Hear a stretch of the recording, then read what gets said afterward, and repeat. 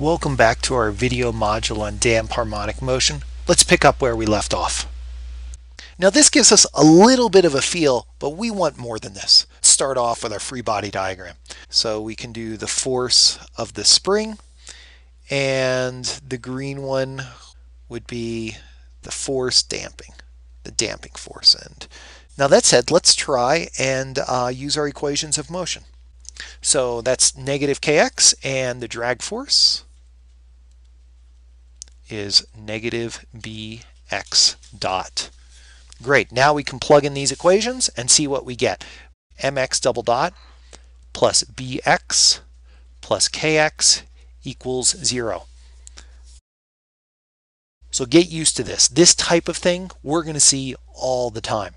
Now as I look at this, I see position, velocity, acceleration. All of these are going to combine together to go to 0. So I need something whose first derivative and second derivative are of similar form.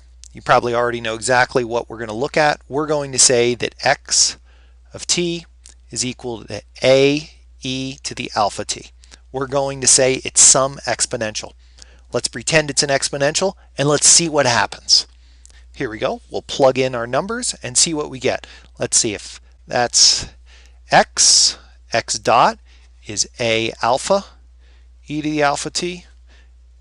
X double dot is a alpha squared e to the alpha t. And I'm not saying what a or alpha is. They could be complex, they could be real, they could be combinations of numbers, they could be anything. Right now I'm just trying to find something that'll solve this equation or put it in the correct form.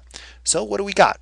We got m a alpha squared, and just for kicks, e alpha t, I'm going to say that's equal to the triangle, some delta, plus b a alpha, and that's just because I want to save space, plus k a delta equals 0.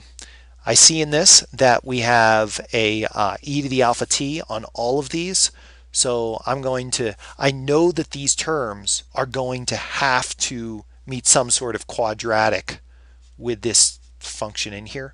So I can disregard it, and I get 0 equals m alpha squared plus b alpha plus k. Okay, so this is a quadratic. We know what alpha is. This will be our coefficient right here. Alpha equals negative b plus or minus square root b squared minus 4mk all over 2m. Great, so we have some sort of form for solving or for finding out exactly what this coefficient is up here. And this is really possibly the most important coefficient or the most important term in all of our damped harmonic motion, because we see something special happening here. We see that with underneath this radical, that b squared minus 4mk, that could be positive, in which case you have some sort of real solution.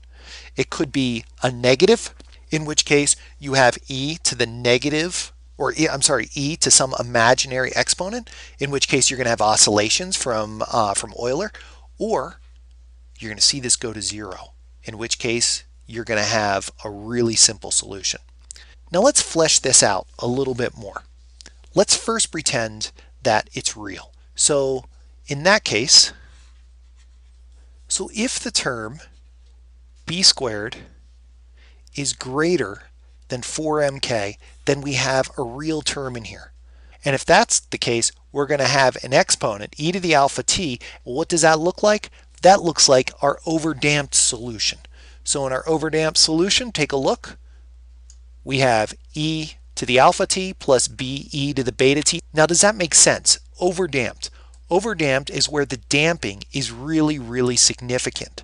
So what do we see here? We see that the damping term is really big, and it's bigger than some sort of combination of the mass and the spring. We can't quite intuit our way there, but we can say that it does make sense at a very basic level.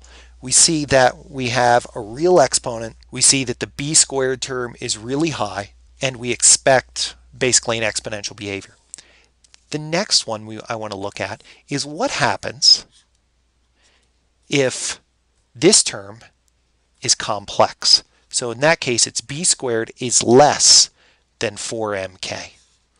Now, our e to the alpha t, that's going to be a complex exponent, which, as a quick reminder, that's going to be, remember, e to the I, we'll say alpha t equals cosine alpha t plus I sine alpha t from Euler. So right now, we're looking at some sort of periodic function, which is what we would expect. B squared, this is less. That means the damping coefficient is going to be less than some sort of combination of the mass and the spring. Well, our original term, we had a damping which was 0, in which case you do see an oscillation. And we can go back up to the top and see that. That is our underdamped situation.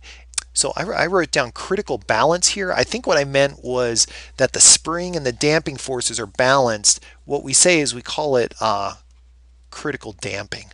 I'll keep that balance in there because, I guess it is a balance of spring and damping forces, but we say it's critical damping. So you can infer right now, what is the critical damping? Well, that's when this term, b squared, equals 4mk. And in that term, we have an e to an alpha t. And from your recollection of 4th semester calculus, you're going to have an e to the alpha t, and you might have some other term, t, e to the alpha t. And this should look familiar. We just saw it up here at the critical damping, where we have the function of time is the combination of two exponentials. And in this case, alpha really easily is negative b over 2m. So this is really actually what I find to be one of the more interesting solutions, because I see it as being just the perfect balance between spring and damping. So in summary, what we've seen is by introducing damping, we can create a more realistic model. And moreover, we can intuit our way to what some of these graphs might look like. This a little bit opens our eyes that when we finally use our mathematics, use our exponentials with our free body diagram and our equations of motion, we come up with a very interesting and kind of somewhat peculiar mathematical situation when we solve for our quadratic. That gives us 3 possibilities, and we can see that mathematically they're very significant, the difference between these 3. We have the overdamped, we have the underdamped, and we have the critically damped right here. Given our time situation, let's stop our video now and we'll pick up our train of thought on our next video.